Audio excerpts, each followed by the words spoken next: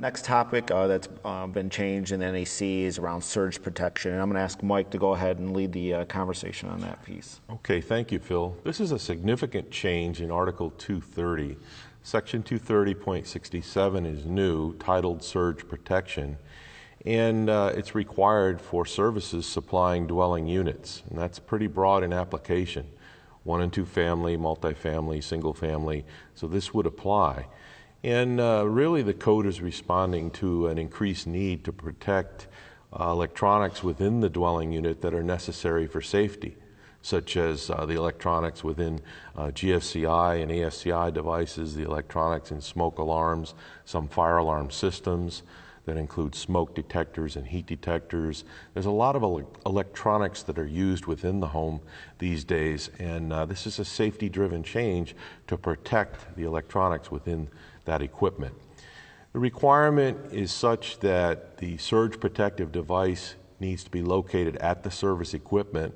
It's either integral to the equipment, it can be installed inside the equipment, or immediately adjacent thereto.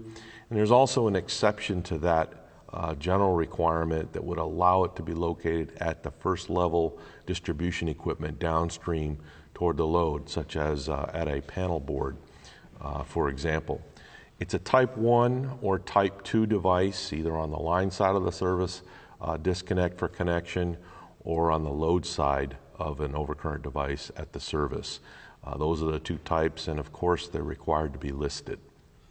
This is also going to require that there's a first level subdivision that gets into replacement. So where you're doing a service upgrade, you're going to have to provide a surge protective device. In the past, it's always been an option for the homeowner, but now it's going to be a requirement. And as Mike pointed out, it will protect all of that sensitive electronic equipment in other areas of the NEC that is designed to protect the occupants of the dwelling.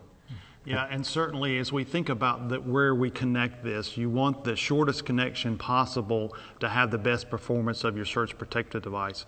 And if you don't install it at the service equipment, then you would need to install surge protection at each distribution point downstream, so at sub-panels downstream as well, if you don't supply it there at the service.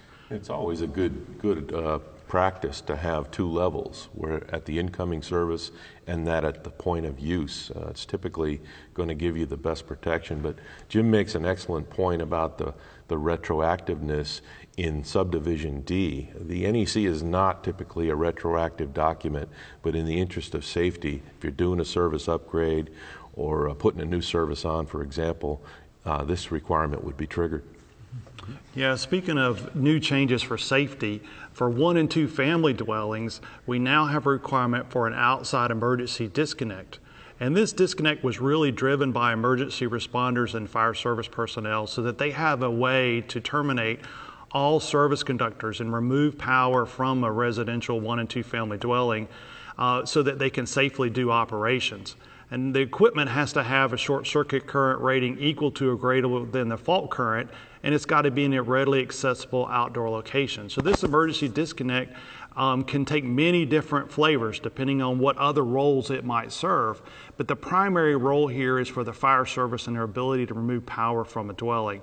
It's a safety issue so that they're not trying to pull meters or anything like that to remove power for a dwelling. They're not having to wait on the fire service on the utility to show up and cut power to the dwelling before they perform operations. So this is one of those changes that is obviously very impactful, because now you've got an outside disconnect at a readily accessible location for all 1 and 2 family dwellings, but it's also in the name of safety. And I think for emergency response personnel, this is an important change.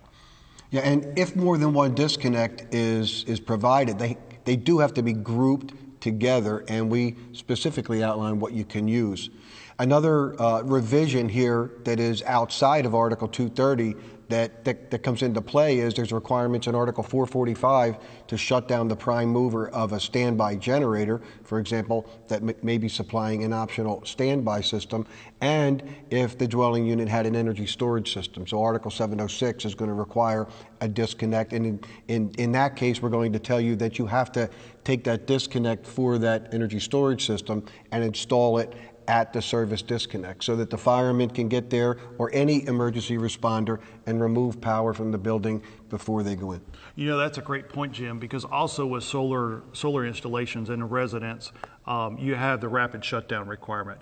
And so these disconnect functions perhaps could be consolidated, right? And one disconnect performs several functions, but it's clear now from a fire service response, emergency response, that they need that access. Yeah, and there's multiple ways that you're going to be able to do this. It could be a service disconnect. So in areas of the country where we put the panel board outside, then all you're going to have to do, it's going to be done, but you're just going to have to label it emergency disconnect, service disconnect. You can have a meter disconnect upstream, and you'd label it emergency disconnect, meter disconnect, but not service equipment. And I think one of the most popular ways to get it done is going to be taking SE cable into a meter housing and having a device, because list item number 3 permits other listed disconnect switches or circuit breakers as long as they're suitable for use as service equipment. And in that case, you would mark it as emergency disconnect, not service disconnect. So what that means is inside that meter enclosure, the housing that I get for the circuit breaker, I don't need to take a grounding electrode conductor. Right. And I don't need to take an equipment grounding conductor into the dwelling unit. So I can come in with SE cable, leave with SE cable, and the disconnect in my panel board becomes my service disconnect.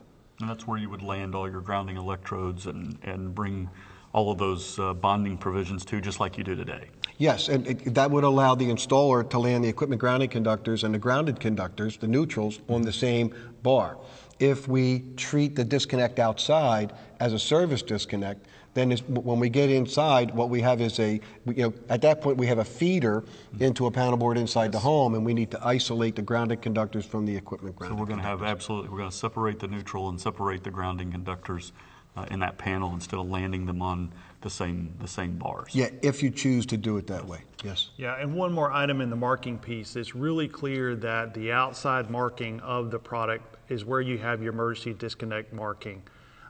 Jim walked through all the different scenarios as the function of the disconnect switch, but as far as the marking, you want something that is readily accessible and readily visible even at night for the fire service. So red background, white letters, emergency disconnect is what you'll see on the outside of the enclosure, regardless if the handle of the disconnect is actually inside.